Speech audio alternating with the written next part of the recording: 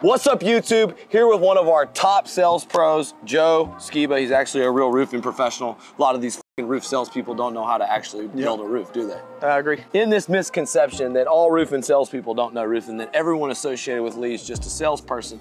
Joe, what's your background a little bit? Well, before I met Lee, I was in the oil field. I did oil rigs. I was moving drilling rigs as a crane operator, worked in the refinery. I met Lee with zero sales experience and took off from there.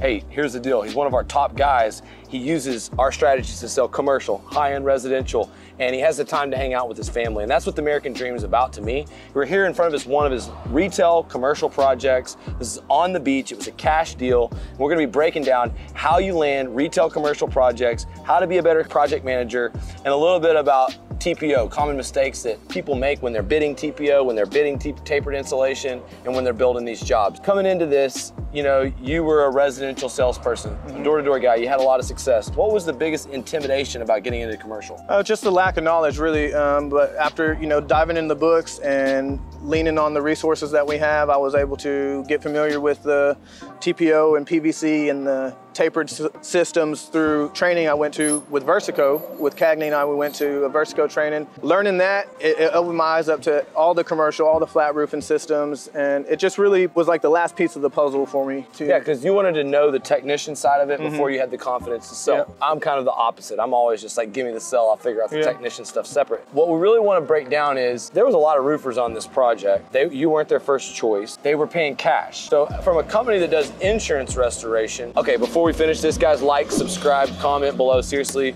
we're gonna be giving you an epic breakdown on this one, but there's a lot more to come. Tell me, how did you get this deal? Well, I had met them a while back and on a residential property, become friends on Facebook, and I'm always posting my commercial content, and they saw it. They were in the middle of a storm that was just pouring water in. Their other roofer couldn't get out here. They gave me the opportunity, so I was about an hour and a half away. Did a U-turn when I got the phone call, came out here in the middle of the storm. We stopped the leaks. Ultimately, I got my foot in the door to give the proposal. What kind of roof system was it? It was a flat roof system. It had a PVC on it with a ballast system with gravel under it, and we're going back with a tapered system and a 60 mil PVC. Did you tear the ballast off? Yeah. All the way off? Yep. Where did all the mess go? You already got Oh yeah, we had dumpsters, everything. We got this dump bucket, everything's gone. Went straight from the roof into the dumpster. I think we should get up here and talk a little bit about the project management from on top of the roof. Let's go take a look.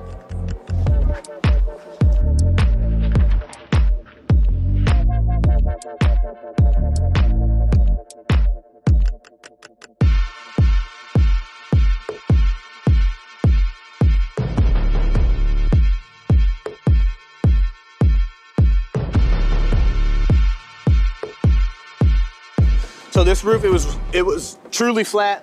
They had a makeshift drainage system. It was something like I've never seen before. They had 4 main drains, and they had basically a small irrigation system made out of 1-inch pipes running to the drains. Not conventional, it's not a standard practice, and it wasn't working. That's why they were leaking. So we tore that off all the way down to the decking, and we put with the base layer of 1.5 inch ISO board, and then we installed a taper system on top of that. So now we've created positive slope to the drains.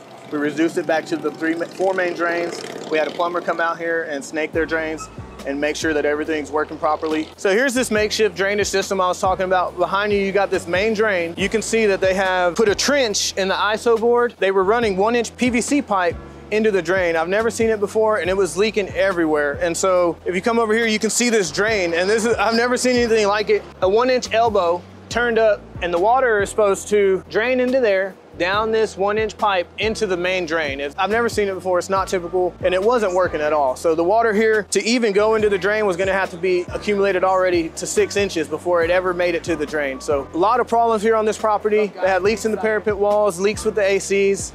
We're gonna be raising the curbs on these AC systems so that they meet the minimum requirement. All in all, they're gonna have a much better roof system with positive drainage to the drains, hopefully a repeat customer. Right here we have another attempt at a repair, and it was leaking in this exact spot right through the building into the bathroom. They just got zip tape on here and a little bit of coating. It's obviously not correct, and it's definitely not for the long term. So if you're a commercial property owner or you manage commercial businesses, just keep in mind that the cheapest repair is not always the best, and for your long-term operation, you could end up spending thousands and thousands more dollars than you anticipated just from faulty repairs or somebody without the proper knowledge of the system. Where's the biggest mistake that last roofer made to lose the account?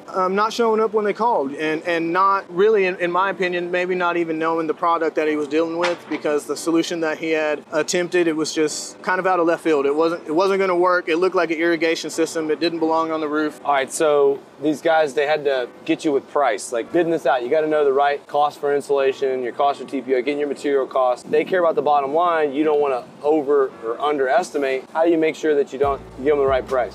Well, basically, I just gave them a fair price. The cost of the construction materials has gone up, and they were aware of that.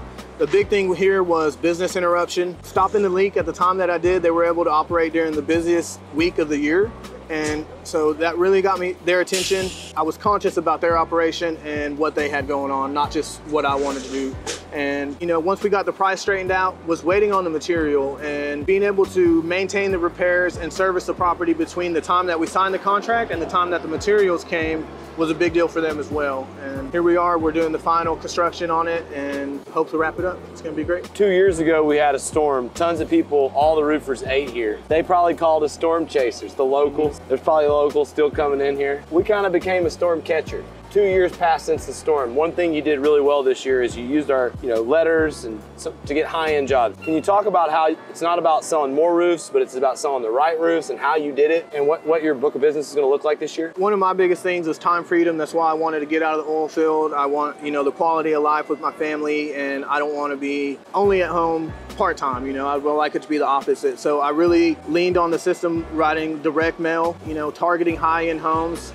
And what that's done for me is I'm gonna go from doing 100 jobs a year to where I'm gonna do 25 and mix in some commercial in there. I think my book of business is gonna be somewhere between $2 to $4 million by the end of the year. It's just really from targeting the right homes, the right properties, and I'm not your average door-to-door salesman. I'm not going in a neighborhood and knocking 20 roofs anymore.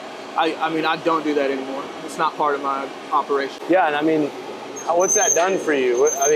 Obviously you make more money, but you kind of took the next level of becoming a roofing professional. It's done a lot for my confidence. It's done a lot for my book of business, and the type of clients that I'm attracting now are the type that I want to work with. I'm getting inbound leads from people who want to do business with me. They understand that I'm working on luxury homes and that people are trusting me with their $1 to $2 million homes on the water, and that I'm able to get it done for them. And with a cost-effective solution. All in all, it's done is increase my type of client to more of what I want, and I don't have to do as many projects. Ironically, Joe's biggest fear was he's able to work with his hands. When this storm happened, he was taking on a lot of projects. We rebuilt a news station, and Joe did a lot of the interior work. We rebuilt this entire TV studio.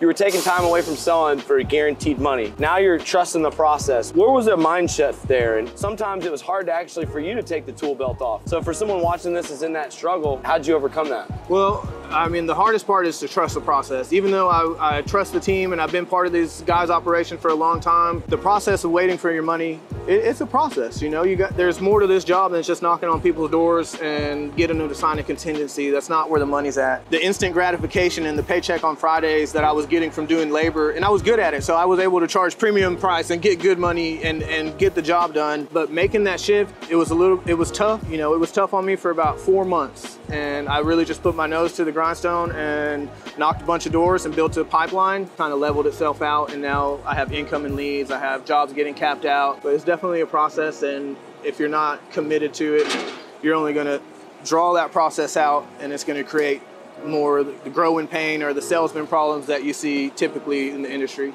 Hell yeah, man. Hey, you're looking good, looking fit. Talk to a little bit about our company's personal development, core values, working with a group of guys. You pushed me to be the best version of myself. There's been times where we were in San Antonio, I wasn't living to the same standard that I'm living to now. I agree. How long ago was that? 5 years ago. 5 years ago, lots changed. Yeah, lots of change. Lots changed for you in the last 5 months. So talk to them about our culture and what you like about personal development. Well, the culture, it definitely pushed me to do the 75 hard, and I didn't finish. I'm honest with myself. I made it 50 days, doing everything down to the T, but I got what I needed from it. And and I'll go back and I'll complete it. Those 50 days, they changed my routine. They changed the way that I scheduled my day. I really feel like I took what I needed out of that, and I've been working out consistently every day, changed my diet. I feel better, I'm more confident. All in all, I've learned a lot with the company, and I've leveled up my skills, but what I'll take, if I move on and when I move on, I'm going to take the personal development and, being my most optimal version of myself everywhere. Well, my job is to help you get to the next chapter of your life. If that's start your own business under Sciba Construction, you got my endorsement. That's become a leader of our commercial department, you got my endorsement. My point is that a lot of times business owners in contracting, they worry about losing top talent. All I focus on is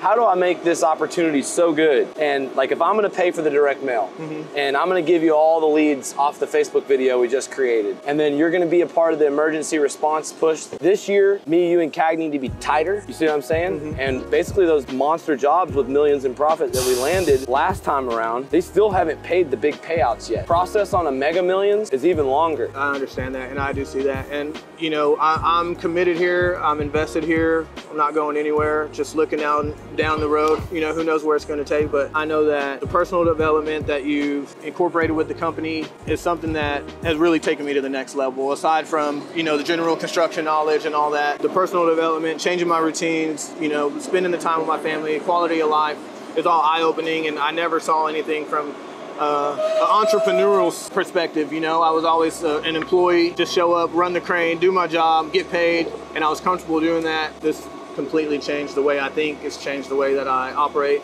Well, guys, if you're watching this and you're a business owner, you want guys like Joe. He was a crane operator, but he was hanging out at a network marketing business event. I'm at the bar at the event, and he pops in and he's like, "Hey, are you Lee? Is your sister Chelsea?" I'd heard about this guy. He was a bruiser. He beat some people up in high school.